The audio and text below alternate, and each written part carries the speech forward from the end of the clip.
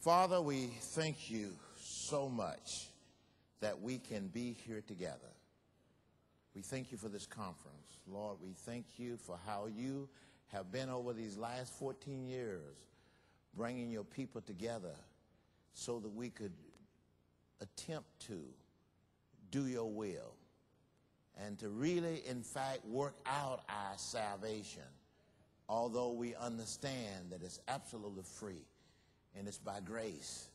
But in gratitude to you for that grace, Lord, and understanding your calling on our life, that we are working and respond to that so that we can maintain the joy that we need to give us the energy to do your will. And so, Lord, guide us and lead us. And then, Lord, we pray for your presence this morning. We are standing on your promise that where two or three gather together in your name, that you would be here in our midst and that we would learn from you and that your spirit would do his work this morning, would lead us and teach us and help us to love you more. So guide us this morning. We ask all this in Jesus' precious name and for his sake. Amen. You can be seated. I'm going to talk about our mind this morning, the mind of Christ. And I'm sort of a one-track minded person anyway, and so let me get this one thing that I want to get off my mind so I can then get back on the mind that I need. And that's at our 12:30. We want people who has a concern about Africa and the condition of Africa and how we can, what we can do as CCDA people to relate to the indigenous movement in Africa. And how can we do that? And so there are going to be people at 11:30. We're going to be in room 201. And it's at 12:30. It's at 12:30. 12:30. That means you have to get your lunch box and bring your lunch up there. And we're going to try to spend an hour and a half together. Listen to the indigenous people. And then we thinking together of what we can do to work with what is already happening in Africa. The African people have been colonized for too long, and Christianity participated in that colonization. And we have milked Africa of its resources. Now how can we, the church, come along beside the people and help them to do what they need to do in Africa? And so we're not so much sending people to Africa, although we do want to get a team of people to go to Africa. But we want to go to Africa to learn and from them and to see how we can work with them. And Pastor Gus Roma, who is my friend from Philadelphia, he's going to be there, and he will be one of the people who are going to be leading this session together as we listen to the people who are there and as he tells us about the condition in Africa and how we can learn how to relate to them. This, to me, is a very, very important time. We are stewards of this wonderful gospel, and God has entrusted it into our hand.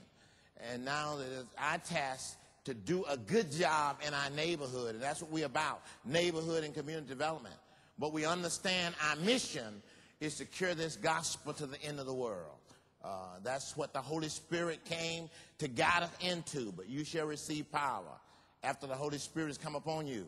And you shall be witnesses unto me in Jerusalem and in all Judea and in Samaria and to the othermost parts of the world. That's our mandate, and we can never forget about that. And we got to figure out ways that we can do that. And that's what we're going to be doing at 12:30 on the second floor. Bring your lunch, 101, 201, and we're going to have a good time there together. Okay, so open your Bibles now as we continue our Bible studies this morning. Open your Bible back to Philippians, the little book of Philippians. And we're going to start there. Now, let's see what we got. We're going to put on our mind this morning and what's behind all of this. We are talking about it as we have tried to practice it in CCDA, that we are not only being hearers of the word, because the Bible said if you be just hearers of the word and not doers, you will deceive yourself. And then you'll just become talkers about the word, but not become doers of the word.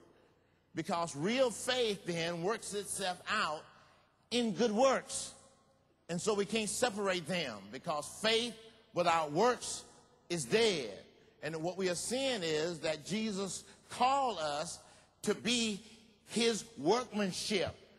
We're here as the replacement and the continuation of Jesus Christ's body here on earth. Jesus now do not have a earthly body outside of our body. And Jesus is now living his life out through you and me here on earth. And we constitute his body. And then he gives us gifts and skills. And then he calls us to be involved in certain ways in the neighborhood and in the community. But we all should have enough unity, we're going to see that this morning, in order that we can be his body to do his will at a given place. We also understand that the church, the local church, is the gathering of that body in a local community. That's the local church. The local church needs to see itself as being capable of doing God's will in that neighborhood, because it's the body of Christ. That's why we need the church. We need the church in the neighborhood. And I really enjoyed the message last night. It was so profound to this congregation here. We know basically this congregation.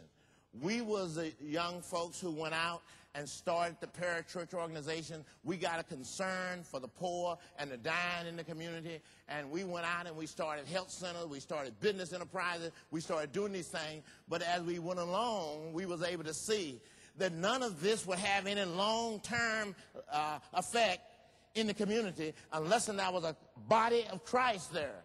There was a collective group of people there who related together.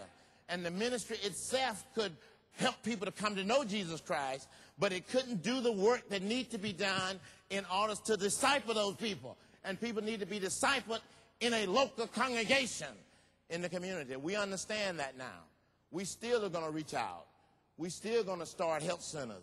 We still going to start our enterprises. We're going to still be developing law firms and clinics and doing these kind of things in the community. We're going to still be developing our business enterprises in the community.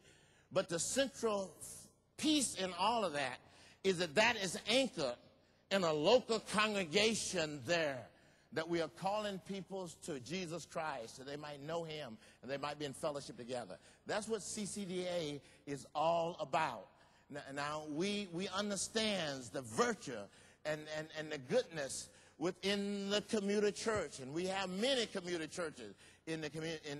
The community church, it cannot impact the neighborhood sufficiently, so that we need to plant churches in those communities, that the community church works with us in order to make certain that that church can do its work within that neighborhood and that community. And so we are workers together, and we are looking for ways to work together. And we are not out just condemning what is going on. I take it that the world is somewhat in an apostasy, that the world is somewhat going in the wrong direction. So I don't have to give a lot of time to that. What I'm giving my time to is trying to equip the church so that it can do the work that it needs to do at the base level, at the community level. And so let's go then to our lesson this morning. What I want to do this morning, we want to talk about, I guess it's verse 5 in chapter 2 is going to be our theme verse out of which we're going to do our teaching here this morning. And let's listen at the apostle here in verse 5 when he said, "Let this mind be in you, which was also in Christ Jesus." I think this could really be the theme verse for this whole book here. And you can see that and feel that as we go through the book. We're going to see it. And we're going to see that what we are doing here is looking at the mind of Christ through the life and ministry of the Apostle Paul. Okay?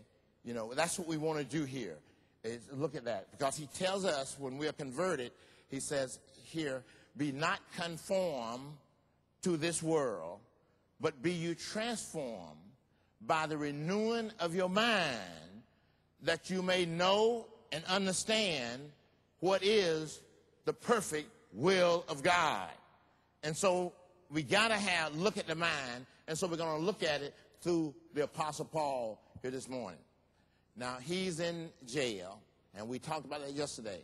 He's in jail in Rome, and he have established this church. This was one of his churches that he got the vision to take the gospel into Europe.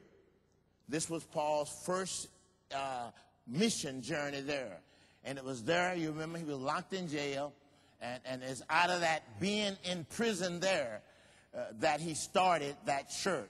And he started that church with the jailer who had beat them up and put them in jail. They started, and that jailer, you remember, asked the question that we asked all the time. What must I do to be saved? And Paul told him how to be saved, that what he had to do was to put his faith in Jesus Christ. Believe in the Lord Jesus Christ, and you shall be saved. Not only that, but he said, and your household. You know, if we could bring something of the household type of salvation back, it would be very critical right now, today. Because the main problem we have in our society, the main problem is the breakdown of the family. And the family people really need to be nurtured and cherished in their faith at the family level. I remember once I was in a Rock Valley, Iowa, and this stuck with me. I was in Rock Valley, Iowa, in this little Dutch ghetto, wonderful Dutch ghetto. And I went out there, and there wasn't no black folks nowhere around. I was the only black that they had ever, probably some of them had ever seen out there.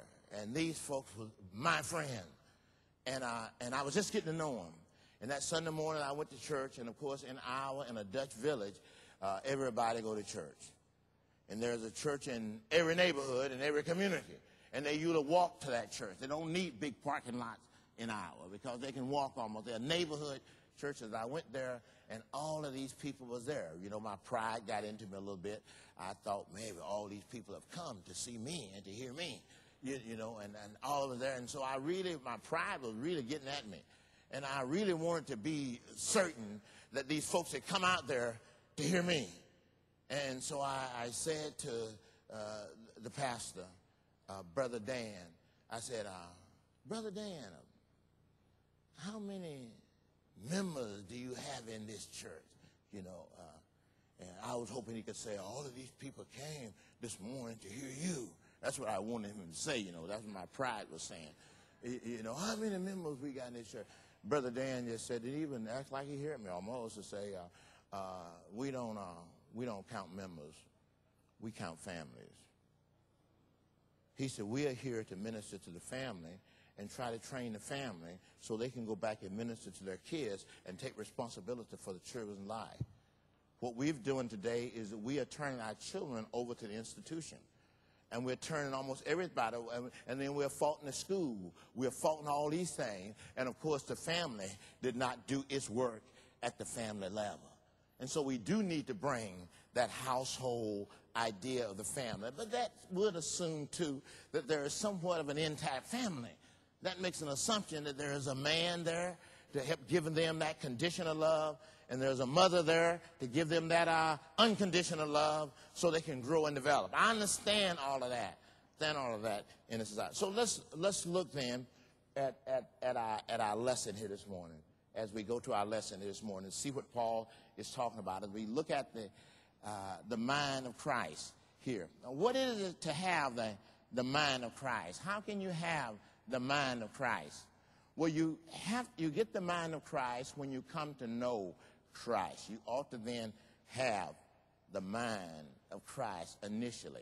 When you believe on the Lord Jesus Christ, the Holy Spirit comes, and the Holy Spirit comes there to try to give you and to help you to have the mind of Christ. What is sort of the other thing you need to know about the mind of Christ that can help you?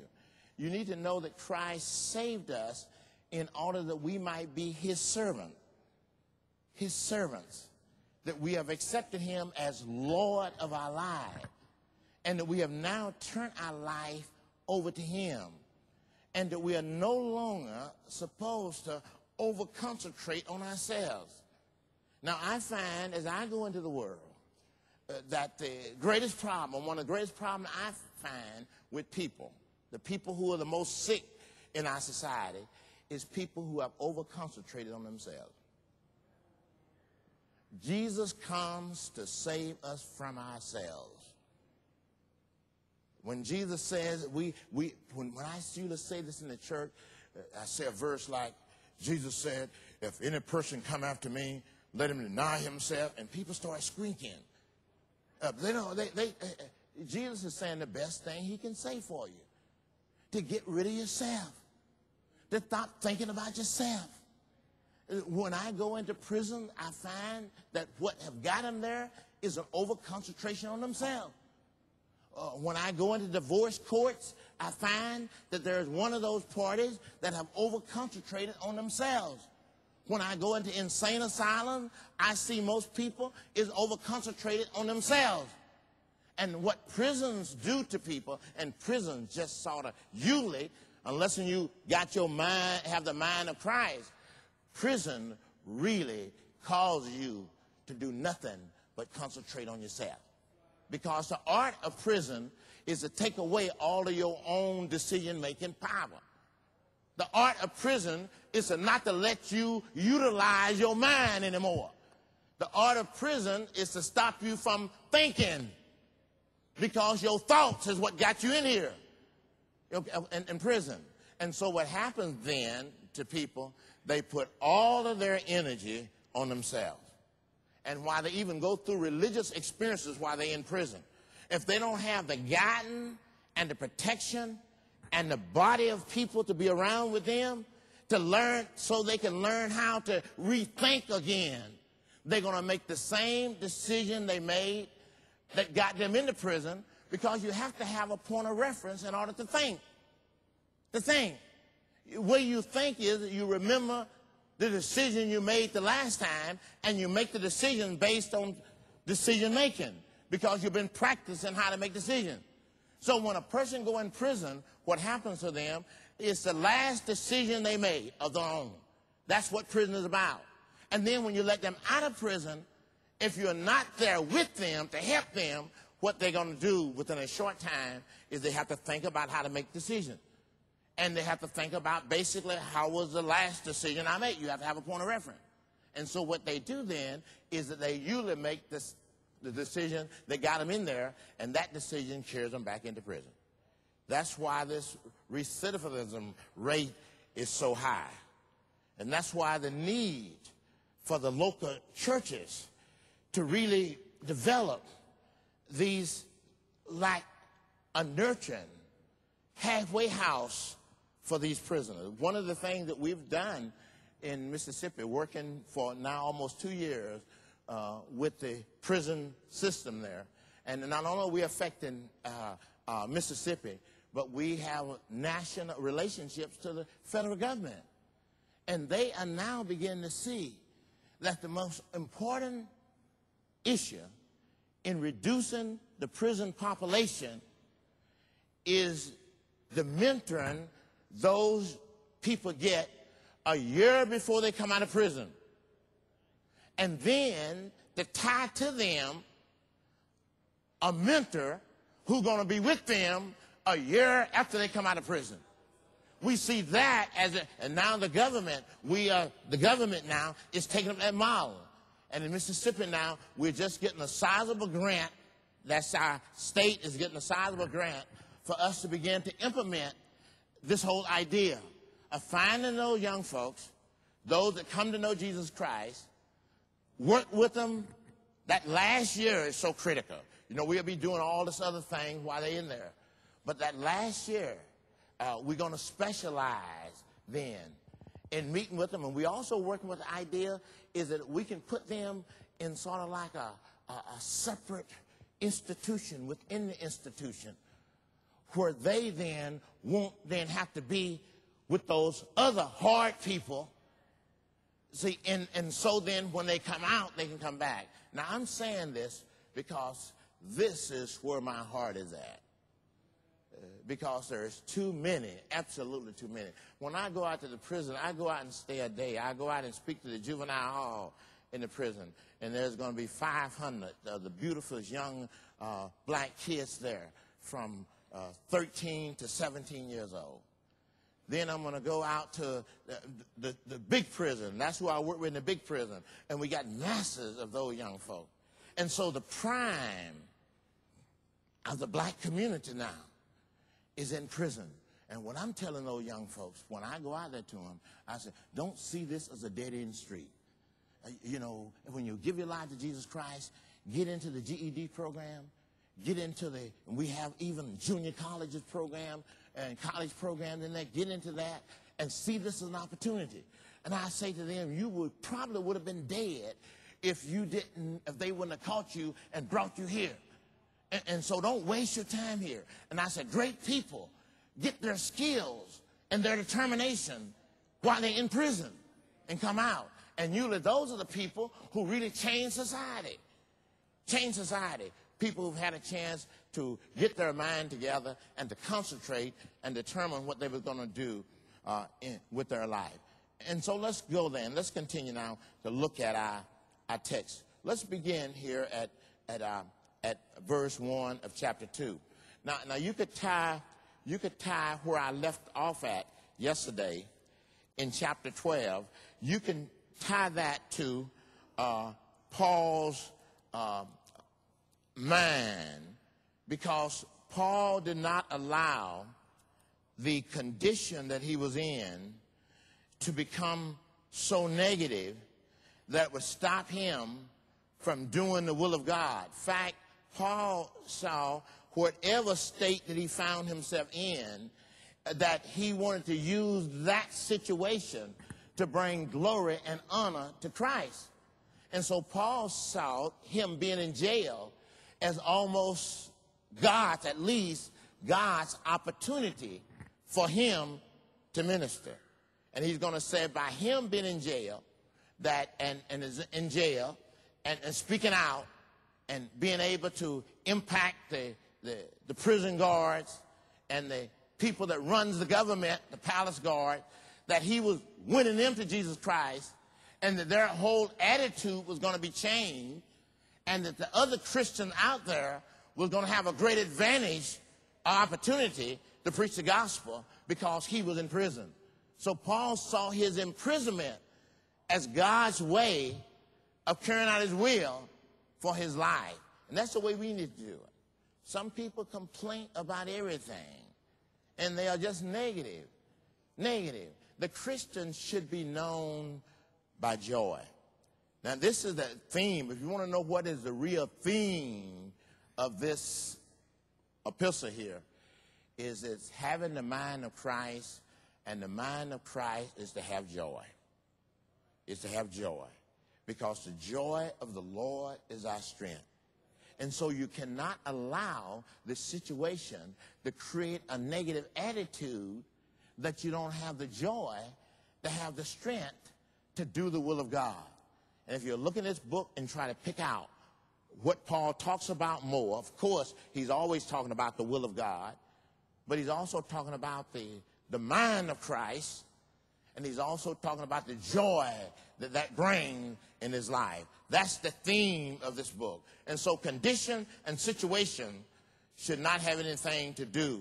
You ought to see that situation as an opportunity and ask God, what do you want me to do with this unique situation now that you have put me into? And how can I use this situation to bring glory and honor to you?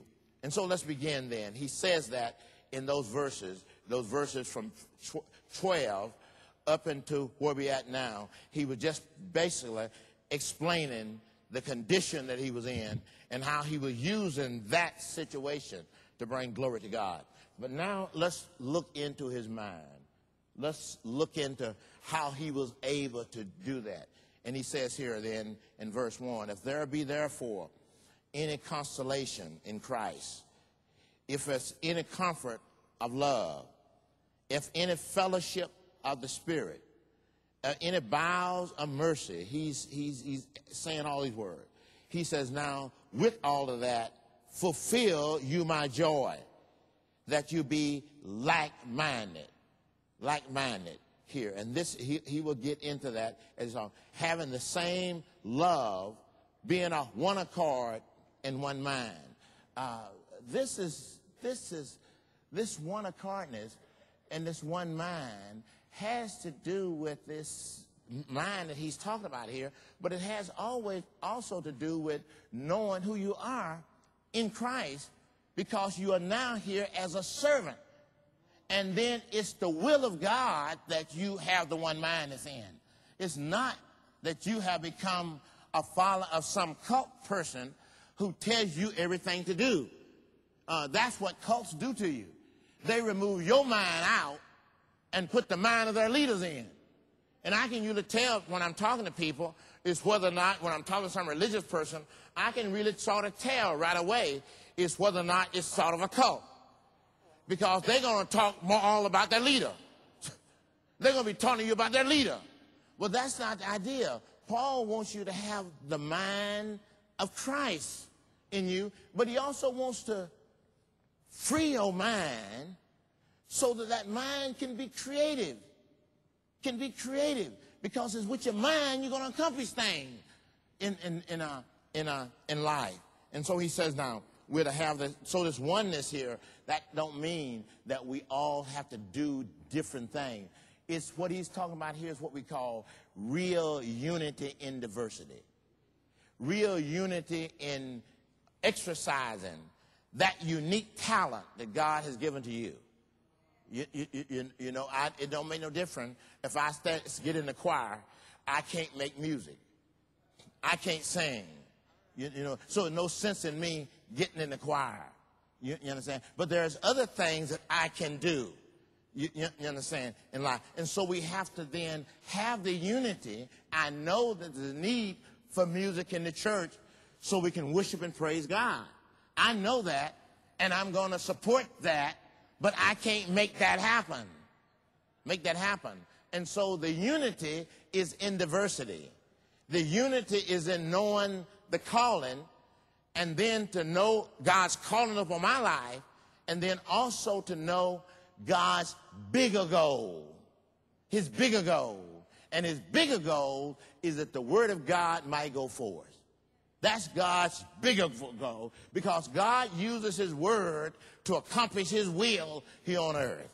I guess you need to understand that. Faith is nothing more than believing what God says he will do. Faith is putting your faith in Christ and then living by his word, living in obedience to his word. That's what makes Abraham the father of our faith. Abraham heard the voice of God and spent the rest of his life trying to carry out the will of God. The will of God. And so we have to know, and the will of God was this: through you, Abraham, all the families of the world will be blessed. He didn't limit that to some little old bitty limit thing. God's will is bigger than your little neighborhood. God's will is bigger than your own desire. And that's what gets me again with this name it and claim it stuff. You would almost think God's blessing upon me is going to help you that much. It might and it might not. God's blessing upon me might help you and it might not. Because it might take too much of the blessing for me. You understand? And so just my being blessed is no guarantee that God's will is going to go forth in the world. And so the churches today, many of the churches today, that's what they're teaching. And what hurts me is that they are gobbling up almost all these young folks that I've almost put my life in trying to help them to get a vision for their neighborhood and for their community. Stay in school and get some skills and get some good paying jobs. And now those people now is flocking to what they're doing is turning their success into God. And they're making prosperity itself God. And so what they're really doing is serving themselves. It's serving themselves. And the main people who are being blessed the most is those pastors themselves. I want you to know that that's a plight upon the urban community. Because we need to be utilizing these resources, pooling our resources, starting credit union, doing things together so our money and our resources can have some impact in our neighborhood and that we can make some jobs. In my neighborhood that I live in, it is the new wonderful immigrants who come in, and they provide the goods and the services. Most of my good, talented young black folks there is trying to get out of there and buy them a house somewhere else. And so they are sort of like migrants there in the community. And if I'm going to get some services, I have to get those services from the new immigrants. And see, every neighborhood, if that neighborhood is going to be prosperous, that every neighborhood ought to be able to provide some works and goods and services for the people that are in that neighborhood. And so our young folks also can learn how to work and experience work in our neighborhood and community. And what they experience in a lot of my neighborhood is they are on the streets selling drugs. And don't think that these young folks are ignorant. They're using their mind. They got these cell phones. They got these calculators in their pocket. And then they understand all of this stuff. But the work they have before them and the models they have before them, is not of work within the neighborhood and not enough, especially, of men's work. We find our men gathered together at some place together doing very little in our community. And so we've got to change that. Well, let me continue here then. Having the mind of Christ. What kind of mind we need to have here? And he says here, let nothing be done, in verse 3, let nothing be done through strife or vainglory. What is vainglory? Here is really doing it for somebody else to see. Doing it that it might bring glory to me. Yes, the Presbyterian Catechism is right. That all that we do should be to bring glory and honor and praise to God. We exist to bring glory and praise to God and not to ourselves. And not to ourselves. Don't over-focus on yourself. I say to young folks in the morning, I'm an early riser. I get up very early. And I do my study early in the morning. And then after I do that, I go to the bathroom and I brush my teeth, take a shave, take a shower, and put a little stuff on my hand and put a little soda on my arm. And boy, I'm about finished with myself. I'm about finished with myself. You know, not much more attention on myself. It's going to destroy you. Oh, the best thing that Jesus says to you, deny yourself. Deny yourself. Now, that's not an abandon of self.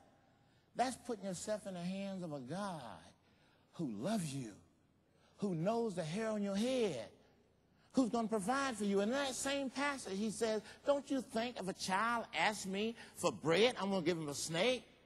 He says in that passage, he said, look at Solomon and look at the lilies of the valley.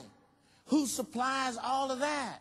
And he said, I will supply. And then he says, seek first the kingdom of God and its righteousness, and all the things that we need to seek that righteousness with will be added to do his work and to do his will. We almost heard that sermon last night, didn't we? I heard it when the brother said, silver and gold have we none. And they was planting churches, starting with what they had. And what they had was the Spirit of God. And what people had was their home. And they would go into those homes. And from there, churches would be developed. Many of our folks in our organization, they always come to me, and they ain't going to do nothing unless they get a proposal funded. I will do this if I get a proposal funded. If you are really convicted that this is what God wants you to do, go out and start doing it. Start doing it. And then if you start doing it pretty good, and people can see that it's meeting a need, then people are going to join with you and help you to do it. You got to go out and use your own resources first. The story we have of real helping people is found in the story of the Good Samaritan. That's a powerful story. The Good Samaritan utilized all of his own resources. All of his own resources. When he used those up, then he recognized the fact that he had to go in debt. Had to go in debt to do that. He said, owing him more, then I'll pay it when I come back. And we have that story. So we start with what we have, and we utilize that, and we do that well. And then other folks will then come along and see the value of that. Communicate it to your friend. Talk to your friends about it. Think of every good way you can let people know and see what you're doing in the neighborhood. And then those people will come along. But what you got to have, though, you got to have some integrity. People are not going to give to you if you don't. And one of our problems in our community, most of us haven't had much to manage, so we haven't learned how to manage. And so what we need to do then is recognize that and get somebody to help us manage what we got. Because the person who's going to have to help you is the person who have been able to manage well. That's why they got what they got. And so they're looking at your weakest point when they come to you. Your weakest point when they come to you. And if you can say then that, yes, anything you give to me is going to be managed in some kind of a creative way, first thing they're going to ask you for is a financial statement. That's a management piece. That's why they want to see that. They want to see how you've been utilizing what you already had. And if you wasn't doing that well, they ain't going to give you nothing else. And so most of the people running around and their work is not going forward is because they don't understand their own weakness. And then get the people around them to support them. People do this to me all the time. I'd be out somewhere in Mississippi trying to get a health center going, telling people we need a health center in this place. And somebody will come to me and say, are you a real medical doctor? I said, no, I'm not even a real nurse. But I know when people get sick, and I know when they get well, and I really, if you help me, I can go hire me a doctor to do that. I don't have to do all that. People put that on you all the time. When I be speaking, I watch the question come forth. I'll be saying, we need a health center. And they'll start asking me medical questions. I don't know that. They'll start asking me these financial questions. I said, in fact, I don't even like to talk with accountants because they talk like lawyers. They talk about deficits and credits and all of that. I said, all I want to ever know is how much money is in the bank, how much I need, and how I can use that money to achieve my goals in life. And so you don't have to know everything. You have to know better yet, to know what you don't know. And then be able to get the people to come along beside of you to do those things. And that's the way our ministry will go for. I meet so many of our folks. It's been trying to do ministry too long. And the problem with them is they won't let anybody else. They don't trust anybody around them to come along beside of them to help them to achieve the work that they need here. And so let's go back here. Vainglory. Vainglory. So let nothing be done through vainglory, but loveness and lowness and of a kind mind. Let each esteem others better than themselves. And lowness here means walking in a sense of humility. You know, and that's another thing that we are doing. Our religion is becoming a religion of triumphant. It's becoming a religion of bigness in life. You know, the Bible says that God resists the proud. He gives the grace to the humble. And so when you are walking around all this time bragging about what you are doing, God is not getting a whole lot of glory out of that.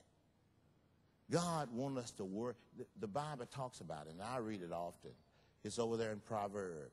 It says there are 6 things that God dislikes or he hates.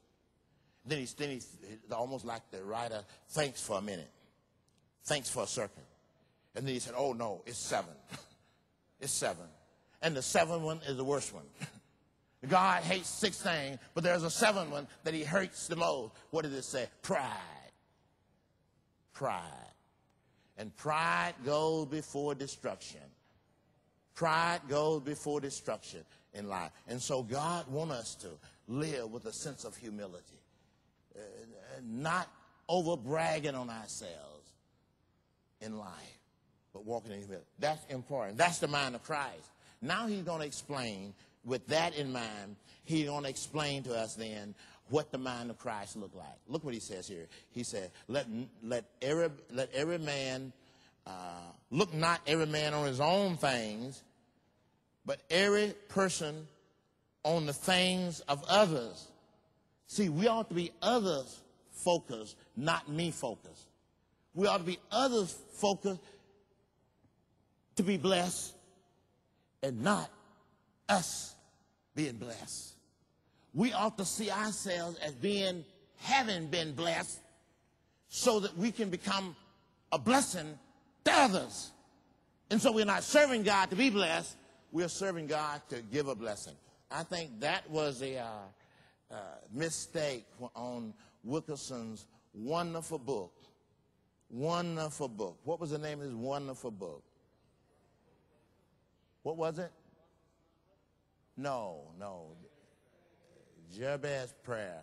People so misunderstood that one isolated verse over there in the scripture.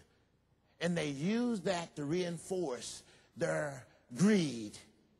And they used that to reinforce, and that's not, I don't think, what Wilkerson meant. I know it wasn't what the passage was talking about. Jabez was born in pain. And his mother had so much pain in his birth. And he watched his mother in pain. And he said, God, if you bless me, I want to be a pain reliever. I want you to use me to release other people from their pain and to be a blessing. This was no prosperity thing. And we took it around. The reason it sold so many is that people took it the wrong way. We are not here to seek our own. We are here to look out for the welfare of others. We should be walking close enough to God to believe that God can meet our needs. And now we want to be a need. Let's finish here this morning. Let's look at the mind then of Christ. Then, verse 5. He says, let this mind be in you, which was also in Christ Jesus, who, being in the form of God, thought it not robbery to be equal with God. Now, you understand the reason Jesus was put to death and the thinking of people's mind in that day, that the Son of God, the Son of one, is more important than the Father himself, or at least equally important as the Father himself. The Son was a direct extension from the Father. That's the way people thought in those days. And the reason they put Jesus to death is because he said that he was the Son of God, making himself equal with God. That's why they put him to death. So when we talk about God, we're talking about God being revealed to us so that we can know him in the person of Jesus Christ. In order for us to know God, God had to take on a body. He had to become the second Adam. He had to become like us. We can't know God, really know him, apart from Jesus Christ. Jesus Christ is the express image of an invisible God. And that's why we say then the way to God is through Jesus Christ.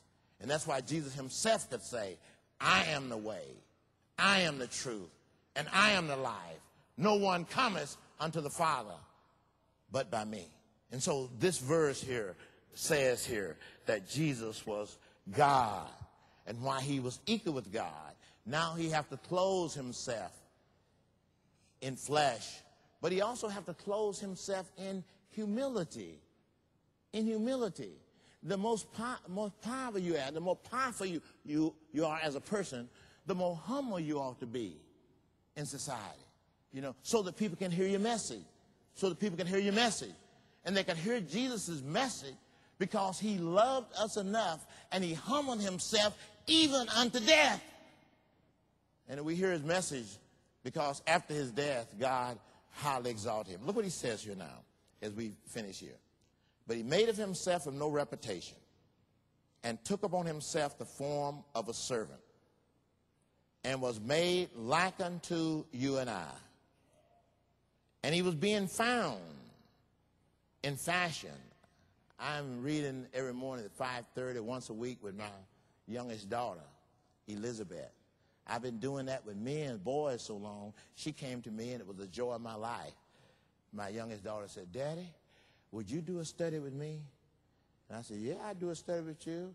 And you have to come at 5:30 because I got too much else to do the rest of the day. You have to get here at 5:30. And so she come at 5:30. And we are reading through the Gospel of John together.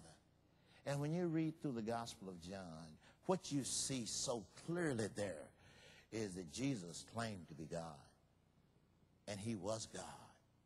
He is the shepherd. And he's the gate to the shepherd's door. And the only way to get to God is to come through Jesus Christ. And so we've been just having a great time together reading that. And then one of the things that I keep telling to her, I said, honey, you got to get your life together and you got to begin to live in truth. Because God is, you got to get that hypocrisy out of your life.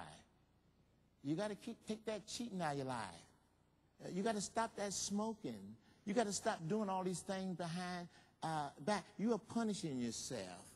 You are punishing yourself.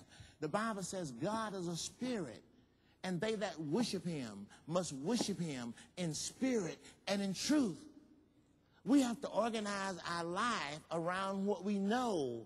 A hypocrite is somebody who try to be one thing and recognize himself that there's another one in life. And so you got to begin to walk in the light as he's in light. Let me finish then with this passage, and we'll be finished for today. Let this mind be in you. Where was I at here? He was found in a fashion as a man.